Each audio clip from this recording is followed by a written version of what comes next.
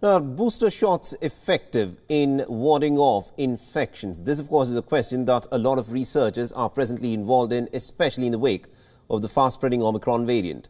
There are 3 new studies by the US Center for Disease Control and Prevention, or the CDC, that have now claimed that booster doses perhaps could be highly effective against the Omicron and the Delta strain from spreading. But bear in mind that a lot of these nations in which the Omicron variant has spread like wildfire are also those nations where most of the people are double vaccinated, and in the state of Israel people have received as many as 4 jabs, and despite that they still are getting infections.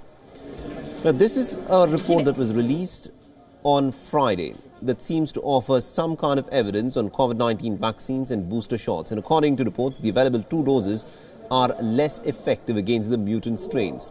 But when booster shots are given, it significantly increases the protection from the virus. I would like to discuss 3 new reports being released by CDC that provide a look at vaccine protection against Omicron, including the added protection provided by booster doses.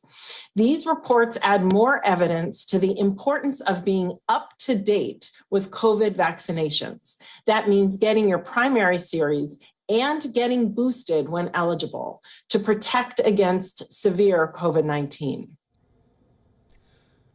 Now, the reports echo previous research, including studies in Germany, South Africa and the United Kingdom. These are perhaps the first US-based studies that have examined the effects of booster shots against the Omicron variant of the virus, which now accounts for nearly 99% of infections in the United States.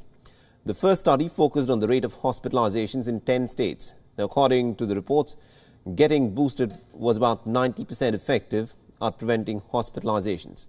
The second study focused on COVID-19 cases and death rates in 25 different states from the beginning of April through Christmas. The Journal of the American Medical Association, meanwhile, has published a third study that has been led by the CDC researchers. The study focused on people who tested positive for COVID-19 from December till January from more than 4,600 testing sites across the country. And according to these studies, booster doses from Pfizer and Moderna vaccines are said to be about 67% effective against the Omicron-related symptomatic cases. 2 doses, however, offered no significant protection against the Omicron variant of the coronavirus.